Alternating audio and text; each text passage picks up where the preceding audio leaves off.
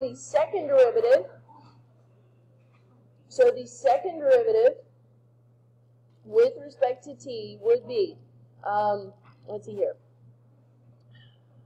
It would be 1 over 25. Okay, that's a constant multiple. The derivative of w minus 300, excuse me, is the derivative of w with respect to t. So this is kind of what we ran into yesterday. 1 over 25 times dw over dt, and dw over dt is equal to 1 over 25 w minus 300. Was this one, do we know if this was calculator active or inactive? Okay. Yeah. Excuse me. 25 squared, huh? Is 625. Okay, so that is the second derivative. Let's see here. We've got to determine whether our answer in part A is an underestimate or an overestimate of the amount of solid waste that the landfill contains at time 1/4.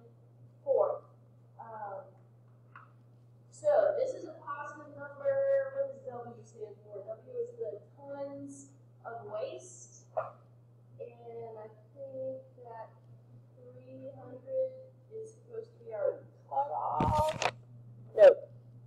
W is greater than or equal to 1,400. Where does that come from? Oh, at the beginning of 2010, it contained 1,400 tons of solid waste, and it increases, okay? So W is always, it's at least 1,400 or greater. So if W is 1,400 or greater, 1,400 minus 300 is going to be a positive number.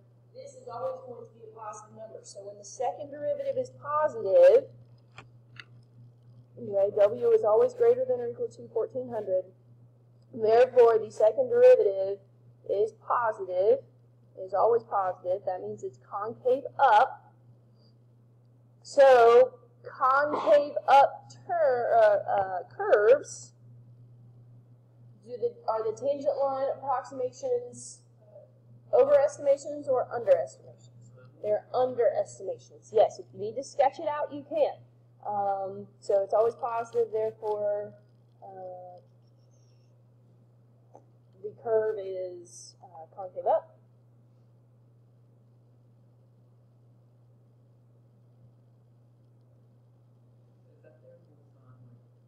It's standard, you can use that. Therefore, the little triangle with 3 dots, you can use that for therefore. Therefore, the curve is concave up, and the answer is an underestimation. Underestimation. I don't have room to fit that whole word in there, but you know what I'm talking about. Okay. If you need, like I said, if you need to sketch a concave up curve. We know that it's increasing and it's concave up, so a tangent line is going to lie under the curve, so that's why it's an underestimation. Okay. All right, part C, finding the particular solution. Okay. So again, this one is very similar to the one that we did yesterday, as far as the way you separate the variables and whatnot. This one, not quite as heavily weighted. It's only 5 points instead of 6 points, but pretty much the same, okay? So that's, yes, every single free response question is out of 9 points. This part definitely carries the most weight of these questions. No. On most of the questions, on most of the free response questions, most parts are worth either 2 or 3 points, and you have 4 parts, so that means most of them are 2, one of them is going to be 3. But except for on these questions, the part where they ask for the particular solution is usually either 5 or 6 points. Okay, so again, you get 1 point for separating the variables right here. Oh, I left off my DW. Okay.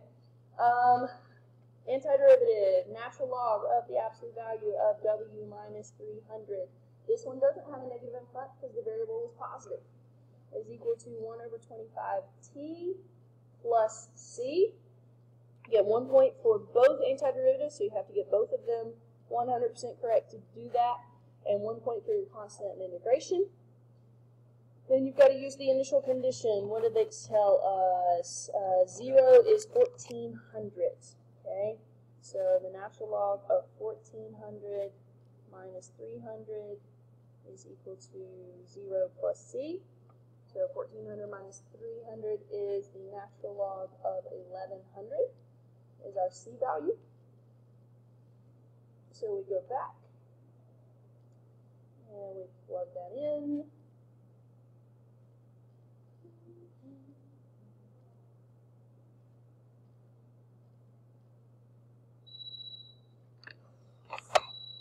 You do have to solve for the w, okay? So remember, that means exponential form.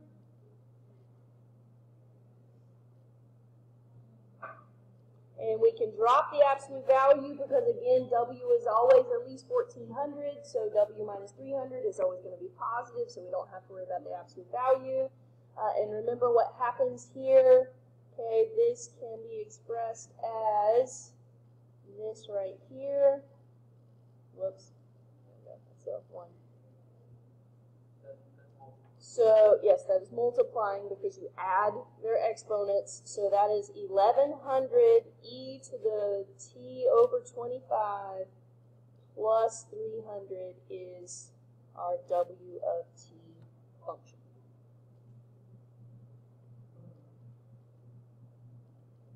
Okay? Ta-da. Excuse me. We go with number 4. Well, let's look at number 5. What y'all got about number 5? You okay with that one? My apple's falling apart. We go with number 5.